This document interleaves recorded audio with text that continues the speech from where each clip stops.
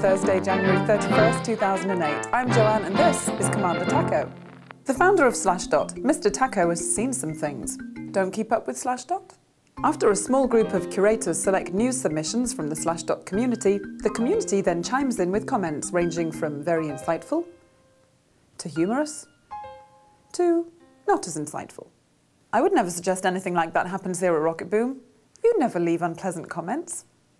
Seriously though, as we've said before, Slashdot may be best known for the incredible brain trust of the commenters. When reading the comments, it often seems like you're hearing from true experts in the field, and quite often, the comments add a much greater wealth of information, research references, and further resources than the original. So it was quite interesting to read a recent New York Times article on Slashdot's news site edition, Idle, inspiration for a non-tech Slashdot, and especially hear the founder's insight into the wisdom of the crowds. Quoth he, the taco. A lot of these community news sites are all about Ron Paul. Ron Paul may be a valid candidate, but what it's really demonstrating is that you're seeing 1 or 2% of a community shaping where the whole community is going. A small dedicated group of people can manipulate these sites very easily. In other words, if you're familiar with Digg, it's interesting to notice that certain niche topics and subjects always make it to the top, such as this one, or this one. Which does seem to emphasise the point that Digg and other like communities are comprised of very small groups of influentials, however valid the story may be. Last week, Digg changed some of their algorithms in an attempt to offset some of this naturally occurring hierarchical effect. In so doing, CmdrTaco's argument presented itself even more clearly as the lead influentials of Digg threatened to revolt, undermining the foundation and exposing the fragility of the entire effort.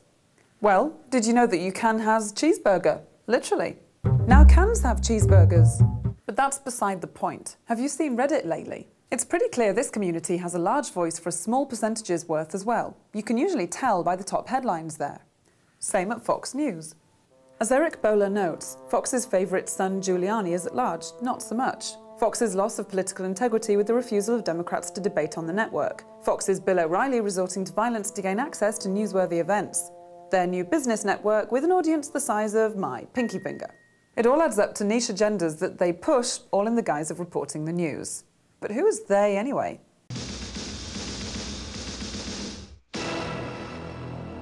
Okay, that's a they. Who else? There are assembled the world's 4 greatest heroes. Granted.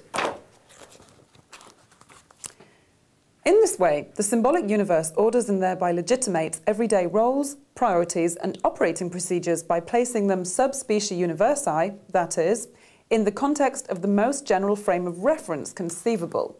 Incidentally, this is indirectly related to Gamera. A turtle with fangs that shoots rocket jets at its shell. Meanwhile, Andy Plesser of Beat TV sat down with Jim Diaz, head of strategy at Vuse, formerly Azereus, about his P2P user base. It's Joost with an audience. Other than that, there's always the story of the Lonely Amoeba. Remember that moment at a young age, probably in school, when you first considered the reality of all life breaking down to a single-celled amoeba? Yeah, so that's just one thing. Some say less, some say more. I say what you say, thereby what we all say isn't always what they say. See? See. See ya.